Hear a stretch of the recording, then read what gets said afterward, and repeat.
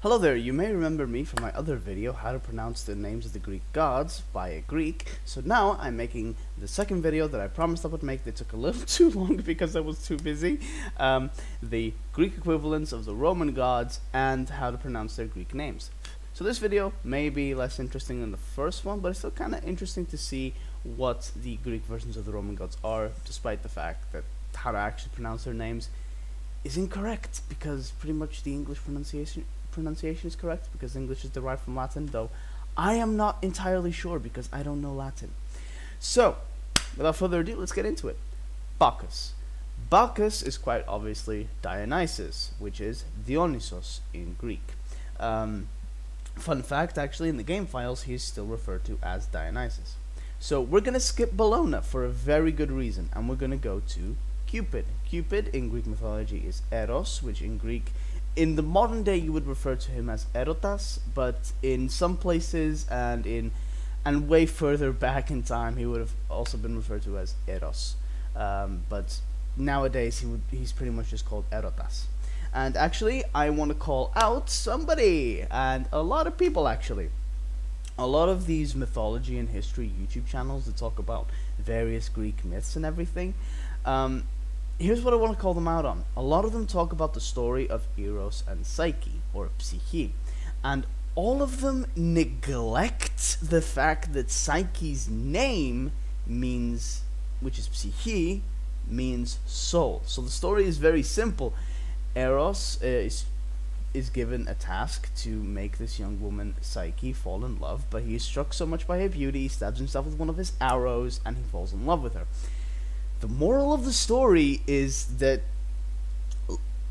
you know, love is found in somebody's soul, not in their appearance, even though it was the appearance that initially, you know, lit the flame. It's more about the person's soul.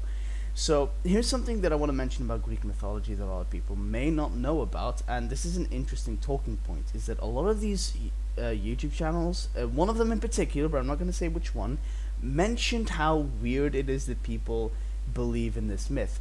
No Greek has ever believed that the story of Eros and Psyche is a literal tale.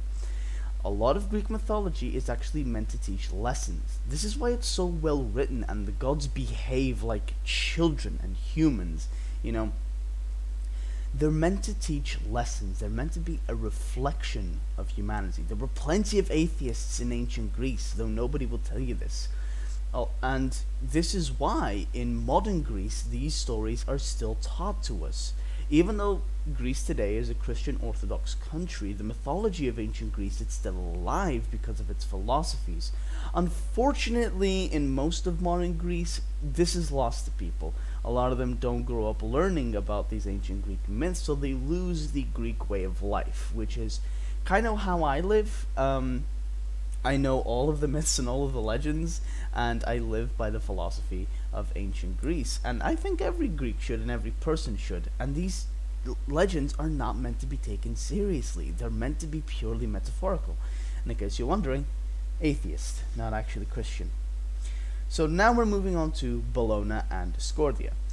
Discordia's Greek name is Enio, which I pronounced it in the Greek way, it's Enio. And Eris is Eris or Erida. It's again a similar situation like Eros, where further back she would have been called Eris, but in more modern Greek she's referred to as Erida. So the interesting thing about these two gods is that they were two separate gods that eventually became one. They got fused into Erida. Erida absorbed a lot of the attributes of Enio, but not before the Romans had their own version of her.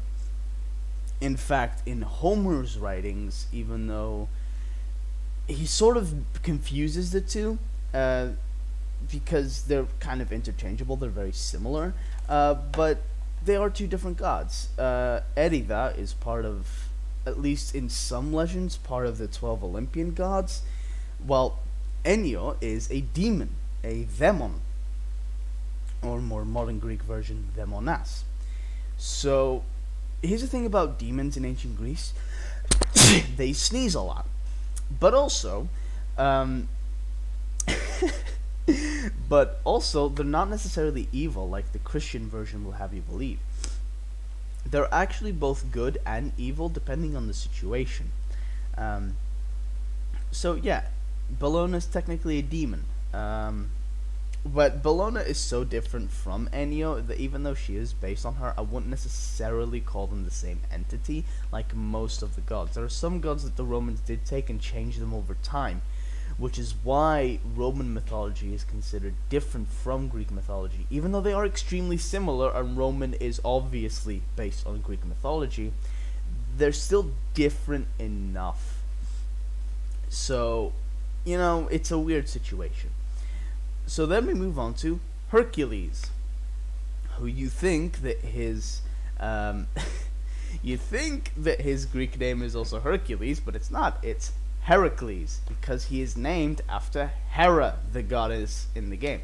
Now, if you grew up with the Disney movie, I'm about to ruin some stuff for you, because Hera wasn't actually his mother. Yep, and Hera was actually the one that tried to kill him. And she is also the one that made him crazy one day and killed his entire family. So his name in Greek is Iraklis, and it's actually a name that's still in use today. But I know plenty of people called Iraklis, but when they anglicize their name, they do refer to themselves as Hercules and not Heracles, which is incorrect. And I, you know, it's so weird correcting somebody about their name, but you know, for the sake of accuracy, I'm gonna get a slap in the face. I don't mind. I'll take that L. I'll take it. Don't worry about it. So, then we move on to Janus and Mercury. Yes, both of them together. So Mercury's equivalent in ancient Greece is Hermes, or Hermes, as you would refer to him, but to us is Hermes. Now, interesting thing is that Hermes has many attributes. He is the god of messaging, which yes, technically involves Messenger, Twitter, Instagram, and Snapchat. But he is also the god of trade and passageways, which, yeah, eventually got separated into its own separate entity in Roman mythology, which is Janus. Sometimes this can happen as well, because Hermes himself is actually a separation of Pan. It's theorized by some people that Hermes is actually a stone structure called an Hermes, which is why his name in Greek sounds very strange to Greeks, because it's the name of an item rather than a person. Yeah, they're different. And it is believed that he got separated from Pan a long time ago. But I'll get to Pan in a minute, don't worry about that. So it's kind of also strange to see him separated once more into two different gods in Roman mythology, Janus and Mercury. And here's an interesting difference between Hermes and Mercury. Even though they seem kind of identical, there's actually a huge difference. Hermes' primary feature is that he can fly. Now, in Greek mythology, not all gods can fly. Fun fact, especially early on. But in later iterations, like the Iliad and the Odyssey, which is actually kind of late in Greece, it's kind of like I think like 700 AD or 800, round about there. Most gods do fly, but in earlier myths and legends and way older ones, Hermes is pretty much the only god that can fly, along with Zeus and maybe Athena. Maybe. So, in Roman mythology, however, almost all of the gods fly. It's actually kind of unusual for a god not to fly in Roman mythology. So, to make Mercury a bit more unique from the other gods, they just gave him super speed. So, there's an interesting difference for you. So, Nox, the Greek version is Nyx, and her Greek name is Nichta. She is the goddess of night, so her name is literally the word for night in Greek. Then there is Sylvanus. I would love and also hate to do this to you, but Grover is an entirely fictionalized character. Yep, he does not exist in neither Roman nor Greek mythology. He was entirely made up by Hi-Rez. Grover isn't real, but Sylvanus is, and Sylvanus is Pan from Greek mythology. Now, Pan is actually one of the oldest gods in the world in terms of anthropology, not in terms of like myths or anything. Depictions of a god similar to Pan have been dated way back in ancient Europe. I can't even mention the date, but just imagine it's way back. And there's actually a lot of gods in European religions that are based off the original Pan. Pan isn't even the original one. It's actually a god that's way further back and we don't know the name of.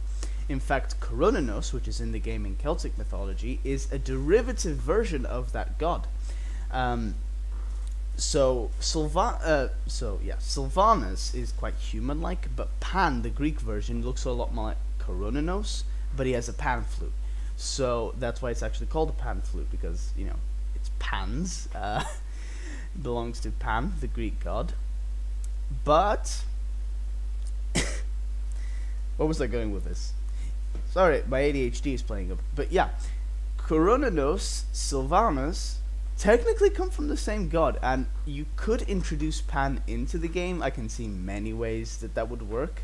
But you know, then you have 3 gods in the game that are based on the same one. Fascinating stuff, if you actually look up anthropology and where all of these myths and religions come from, though unfortunately you may find out some things about your own, so kind of a give and take situation. And then we get to Terra, which is Gaia. Now in more ancient Greek versions she would be referred to as Gaia, but in modern Greek she is referred to as Yi, which is the word for earth, which you may also notice if you read Greek mythology, she is a titan. So yeah, I found it kind of weird when Terra was introduced into the game, because technically she was the first Titan in the game. Yeah, now theories that at the end of the year Atlas would be introduced into the game, which would technically be the first Titan from Greek mythology in the game. But technically it was Terra, because her Greek version is a Titan. I don't want to go into this, but I'm just putting it out there. So then finally we have Vulcan. Vulcan is quite obviously Hephaestus, which is Hephaestos. Fun fact, the word for volcano comes from Vulcan, and the Greek word for volcano, Hephaestio, comes from Hephaestos. So that's the video. I will make another video, much shorter one, don't worry, it's going to be around 5 minutes, about Greek gods that you have never heard of, that I would actually love to see in Smite. So that's the video for today. Fuck off.